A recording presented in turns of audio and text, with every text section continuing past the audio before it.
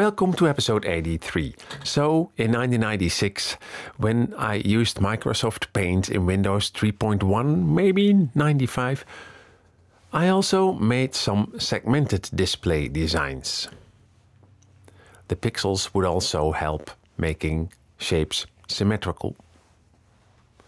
This is a design for a watch with a 1-2 counter thingy, which can be seen in one of the earlier episodes on this channel.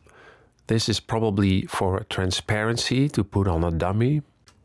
I discovered when printing this at printer resolution, you wouldn't really see the pixels anymore. A very complex analog digital hybrid watch. A design for a tiny watch display. I think this can be found in the Gelro book or somewhere. I showed it before on the channel.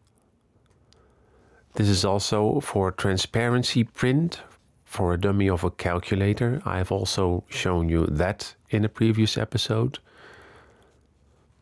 And this is a never printed hybrid analog digital watch design.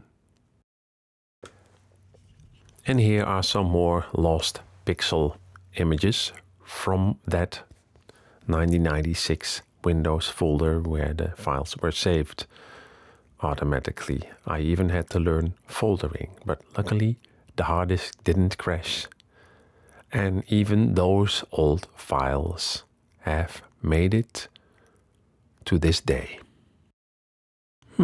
You could call this a micro episode. The last images from this in the next micro episode.